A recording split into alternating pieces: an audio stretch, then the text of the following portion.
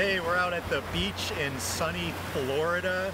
So we're doing what's called the Fournier Effect. So that is bottom half really cold, top half hot out in the sun, getting the ultraviolet rays. You can still get UVB to make vitamin D in your skin here.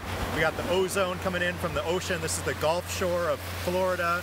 So we're away from the Atlantic side and we're getting all the sunshine. We've got plenty of sunshine at sunrise, and then we'll get it again at sunset to absorb all that red light and infrared, and now we're getting the UV light. So this is exactly what you want to do to get optimal health in the wintertime, is soak up some of these rays.